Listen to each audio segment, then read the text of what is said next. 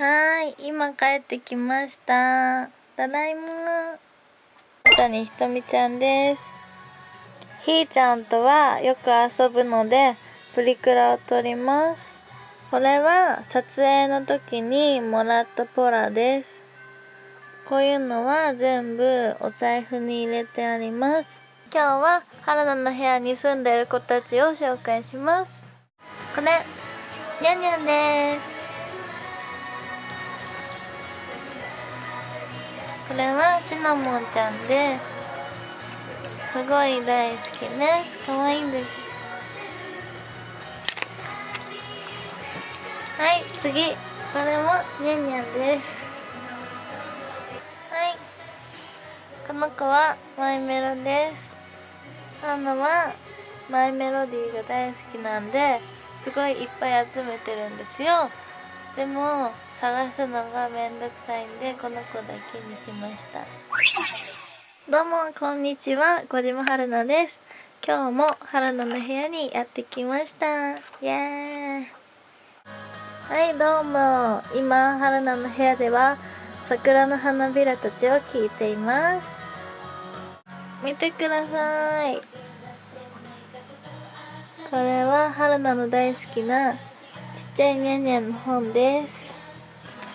ちっちゃいにゃんにゃんは春菜の脳内の中にいます。すごいこの本は可愛いんですよ。ほら。そしてこれはドコモのイベントの時にアクアシティお台場で成田りさと春菜の似顔絵を描いてもらいました。似てますか？はい、これはドコモのキャンペーンの帰りにみんなで衣装でプリクラを撮りました。これは春菜が作ったひーちゃんとの待ち受け画像を写メをどうもー、今ラジオになんかめっちゃアップじゃない？ラジオの収録が終わって歩いてます。イエーイ。にゃるかはヒーピンクと埼玉チームでした。楽しかったです。にゃんにゃん。はい、ただいま車待ちなんですけど、まだ車は来ませんね。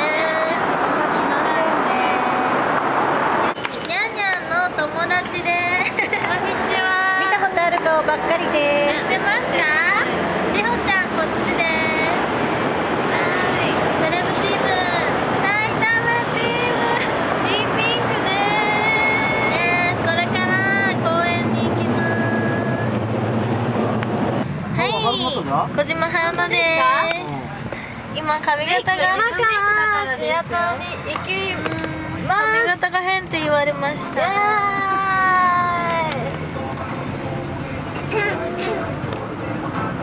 車の中負けようかな。人形の球月みたい。ヒーピンクも人形の球月みたい。そう、人形の球月。はい、こんにちは、小島春菜です。今日はひーちゃんとカラオケに来てます。イエーイ。ひーちゃんイエーイ。